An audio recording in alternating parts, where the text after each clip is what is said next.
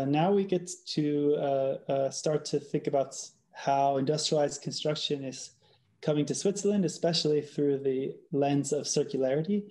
So I'm very excited to introduce Alex Muresan, who has founded a company spun off of his time at EPFL on circular construction systems. I won't say too much because I'll let him do more of the introduction, the details, but we're very happy to have you here, Alex, and we look forward to having your, to hearing how your journey has gone in this area. So I turn it over to you now, and feel free to begin whenever you're ready. Okay, thanks, Daniel. Thanks for the invitation to present here today, and also thanks for the nice introduction. I just want to comment that the company is not founded yet. We are planning to do it as soon as possible. We are very young, but with high hopes. I was wondering about that when I said founded. I thought maybe it's not founded yet. But yeah, okay. it's fine. Yeah, it's fine. It's I think in startup mode. Yeah. yes, and it's good to be in this mode, and it's good to be there because you're not paying taxes at this point, and it's a somehow warm location where to be right now, but you need to focus more on getting revenue and so on in the future. So yeah, I just want to say that I'm not very different from you guys, from the students, as the project is going for me as well. And yeah, I'm gonna start sharing my screen.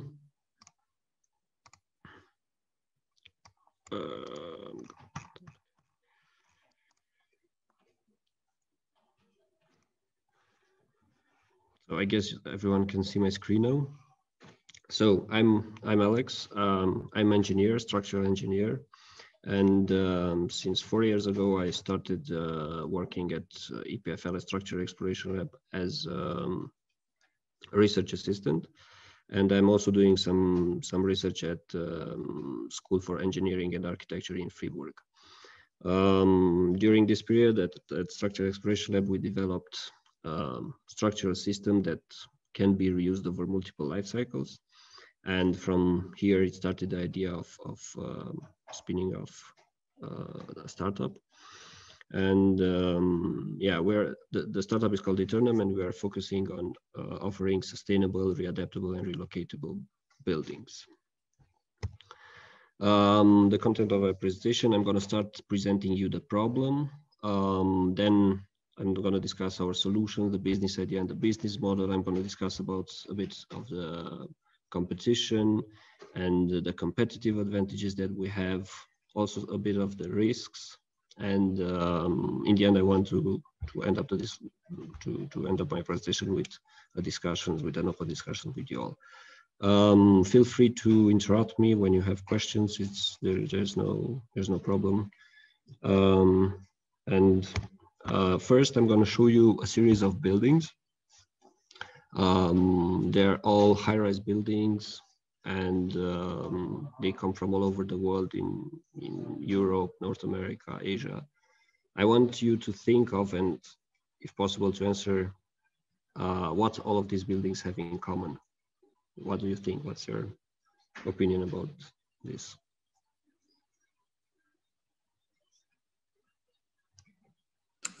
They're all, no, I was gonna say they're all square, but no, some are circular, some are not rectangular. Yeah, I can say that most of them have concrete structures and steel structures. But yeah. Others from the class, we can see if they want to answer. Yeah.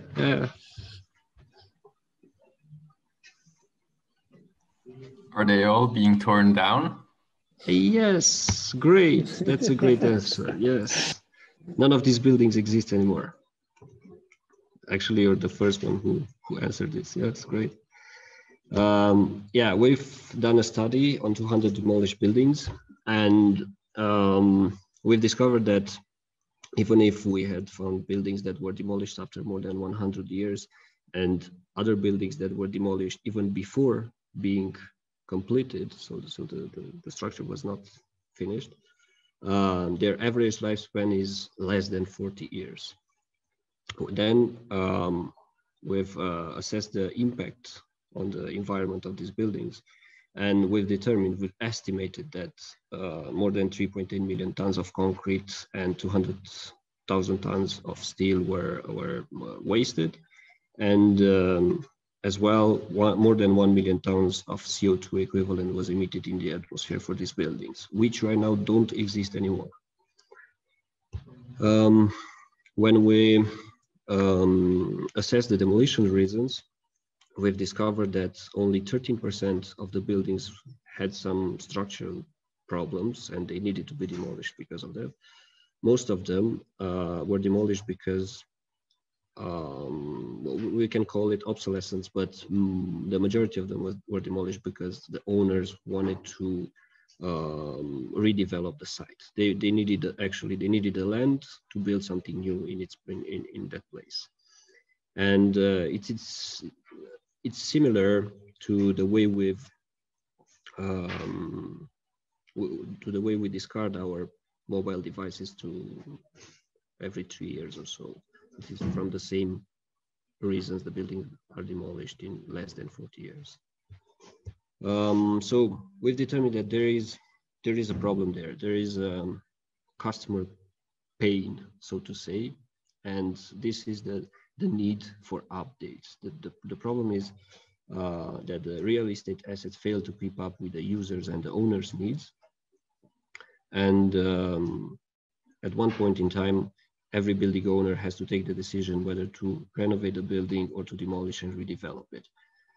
Both of them involve costs and time, and also both of them produce waste. And in both cases, the operations have to be stopped, which interrupt the revenue streams and so on.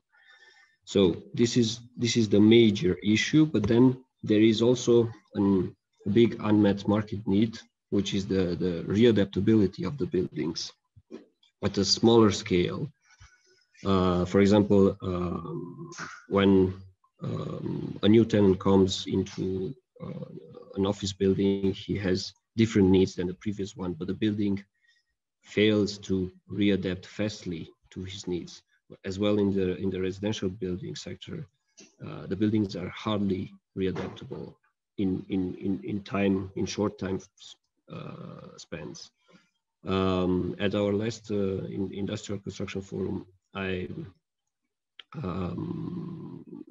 there was a presentation from the head architect from Google, from Michelle Kaufman. She presented the new headquarters of Google, and she stated that there was the need of office spaces that are able to be changed or to be modified over the weekend according to the needs of their teams.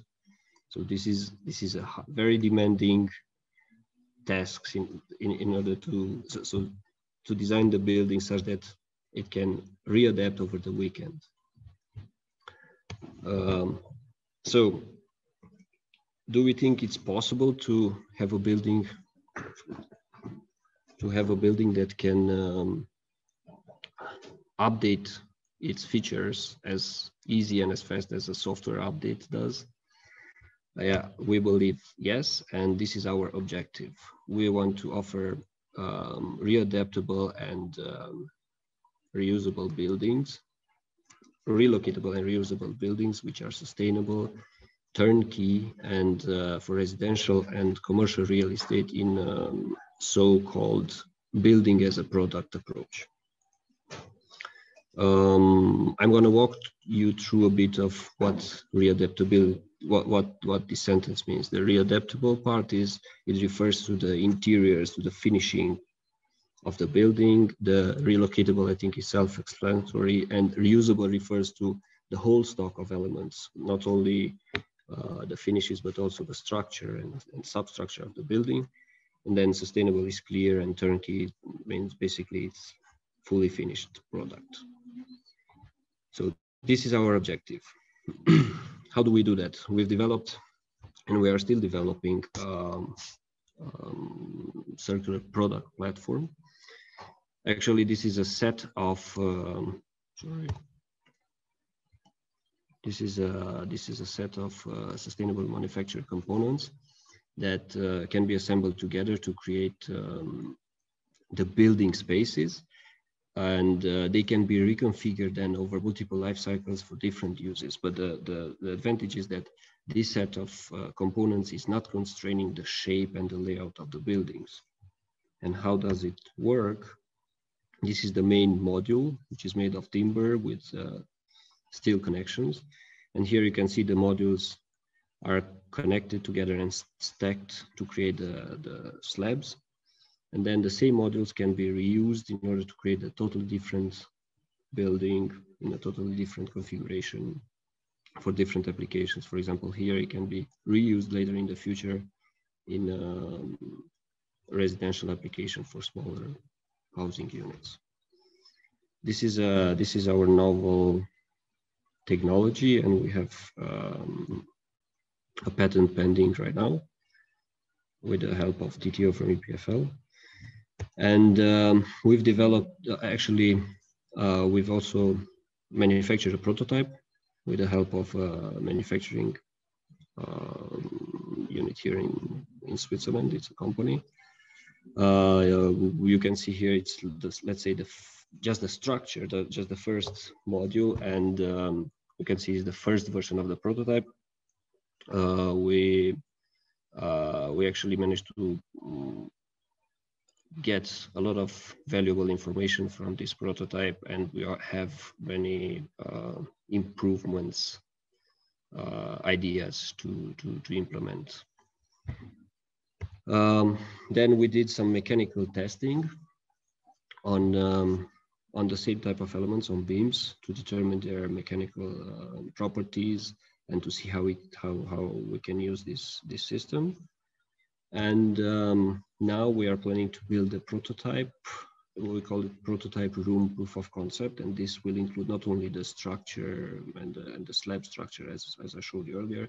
We plan to manufacture it as a whole and to see all the components, how they work together and how they fit together.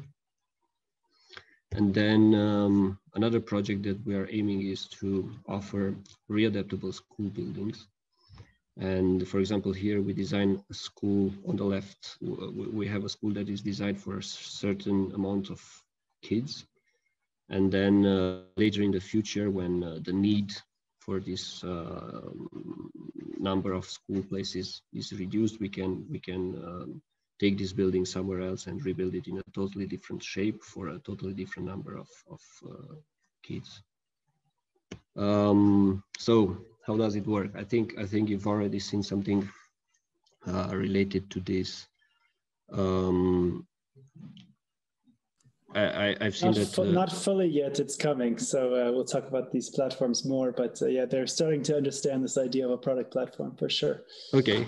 Yeah, this is a quite new term for me as well, because as I'm not native in English, for me it meant something very specific. But then when I searched it and when I looked up for it, I found that it has more meaning behind it. So as you see here on the left, the Volkswagen Group has a chassis that they use in between different cars and also in between different brands within the group. So this is a valuable element for them, because they don't change anything. They just manufacture it continuously for different products. This is what a product platform is called. But what they are lacking is the fact that their product is not necessarily reusable. It's recyclable. So it's a bigger circular way, but it is not reusable. They still end up being crushed in the end, and they produce waste with it. What we plan to do here on the right is to use this product platform, these components that we've developed in multiple applications, but without producing much waste. We try to reduce the waste and to reuse most of it. This is the main idea behind. And from this, our business model was tailored such that it gives us the benefits from the circular economy or the circularity of the system. And we start with customer acquisition, and then we offer to the customer, we offer the services of design with the help of our own design tool. And then we also do the manufacturing, the delivery, and the building of the product in the end. But then we stick with the customer for a long-term cycle, which gives him other services like redesign, readapt, reuse, and relocate of his own stock of elements, of his own building, so to say. The first cycle, it's a short-term cycle, which gives us short-term upfront revenue. And then we also have a long-term recurrent cycle, which gives us recurrent revenue. So yeah, this is how we try to benefit as much as possible from the circularity of our system. Now, you also have to think, who is your customer? For us, the simple way to think is real estate owners. But who are actually these real estate owners?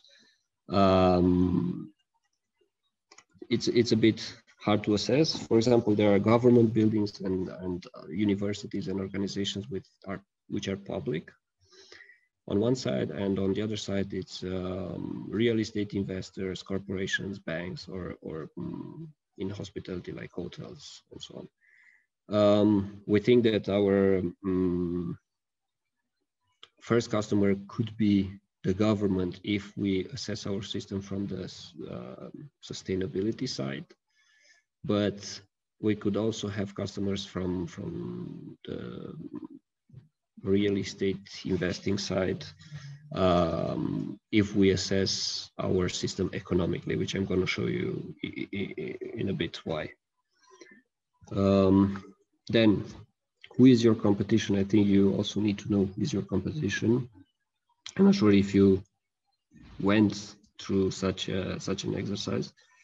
It's not easy to assess, and it's not easy to assess because you don't know from which point of view do you assess this competition. So, for example, here I've divided this in 4 parts. I said we offer sustainable buildings and we offer readaptable buildings. So who's offering this? Who's leaning more towards sustainability and who's leaning more toward readaptability? You can see there are many companies who are using wood and engineered wood in their products, which I said, okay, they are more sustainable. And I consider readaptable. So in the middle, it's neutral readaptability, and I consider that, for example, the container building systems, they are readaptable, but not at the same level as our system is, also to a limited extent. And for example, here I also have, there are 2 types of competition: the direct competition and the indirect competition. For example, I considered at the bottom there are big general contractors companies that are considered in a way indirect competition, but they are taking a huge share of the market in which we are active. So that's why I still kept them here in the competition chart. And then here, what's the competitive advantage? For example, here, the manufacturing in advance, it's a very important competitive advantage because, for example, our system, we have this so the product platform. We have these elements that can be manufactured without knowing all the project details, without knowing what the project would look like in the end, but all the components are identical, or majority of the components are identical. We can start the manufacturing even before starting the project. We can have a stock of elements already produced in advance, and this can give us an advantage of delivering projects 30% faster than other modular solutions that are already on the market. Another advantage here, it's regarding the cost. If we considered, and as I said earlier, the lifespan of a building is about 40 years on average. If we consider the cost for an investment, for example, here we have 3 different life cycles of an existing system, of an existing building system, and also the on the left side, you have the initial investment, how much it costs to build a building, and then the maintenance plus the cost of demolishing the building at the end of life. And on the right side, in each life cycle, you have the revenue you gain when you rent the building or the spaces from the building, and also a small margin of profit on top of it. And this is done, for example, for 3 different life cycles. So the building is built, then after 40 years is demolished, and again and again. But in our model, if we consider that the system is reusable, you invest at the beginning a certain amount of time, we can consider it equal to the other systems. And then later in the future, you just invest in maintenance and in readaptations and relocating the system. But then the profit, the margin profit would be higher. And then we can consider over a period, over 3 life cycles, we can consider that it can become even 50% cheaper. Why the life cycle, I wrote here smaller than 40 years. I believe that these 40 years is due to the current way of building, of how buildings work. So they weren't designed to be reused later in the future. But if we design buildings to be reused, I think this will incentivize the owners to reuse their buildings faster and the elements much faster than 40 years. That's why I think probably this life cycle, or the total of 120 years, will become even lower than that. So what are other competitive advantages? First of all, it's vertical integration. This means to vertically integrate all the value chain. So as I showed you in the business model, the design of the building, the manufacturing and transport and assembly. Also industrialized manufacturing, it's giving a lot of competitive advantages compared to classic way of building our buildings right now. So this gives us a lot of quality in the product and optimization in the use of resources and waste and emissions. Also the fact that it's a product platform, it gives us a higher versatility of using the components, then reduce costs when we have to redesign the product, and also the reusability of the elements and the flexibility of the way we use the elements. Then another advantage for us is due to reversibility, the fact that the building is made out of components that can be fast disassembled and quickly removed from the location. This reduces the risk of obtaining the building permits. This is de-risking a bit the process of permitting the construction. And then also another advantage is the fact that due to modularity and automation, the workforce on site and also off site is reduced, which are important right now in the current situation. And this is important when you assess your risks as well. So coming to risks, for us, one of the major, it's not necessarily a risk, it's a weakness, let's say. It's this industry, and what we are trying to do is very capital intensive. That means you need to have an important investment at the beginning in order to be able to deliver products in the end. Also, the costs of the products are high. So for example, here in Switzerland, and probably not only here, a square meter of a building, it's about 2,000 francs. And we're not talking about 1 square meter, selling 1 square meter only. So yeah. And also the manufacturing phase, it's I call it manufacturing intensive. It takes a lot of space and machinery and equipment in order to manufacture this, and it's not the same as a software product or something. So that's why it's important to know this. The time dependency, what I was thinking when I wrote this is that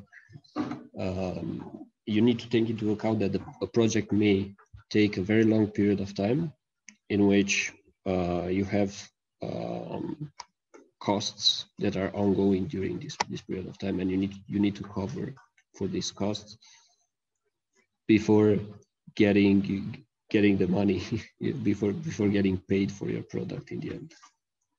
And then probably one of the biggest weakness is that we have to follow the current practices in this field, which means there is a certain way of doing the project, and also you need to comply with certain regulations in terms of technical design, also fire safety and other safety regulations, and which are sometimes hindering the development and sometimes hindering the capacity of delivering as fast as possible. And yeah, the main takeaways from my side for you and for your projects would be, first, build a product to solve a problem, and don't have a solution in search of a problem. I think this is important right now, which I'm not sure if you have already ideas, or if you have already a product, probably not. But this is really important. And then the second would be to have a solid solution, solid technical solution that is working before trying to sell it. And yeah, the third point would be know who your customer is. This is important, and how to approach the customer. Know your competition and how to beat your competition. And then probably the last thing would be to focus to deliver, and then the rest of acquiring, raising funds, or acquiring funds for increasing your startup and so on. You have to deliver first, and you have to prove that it's working first.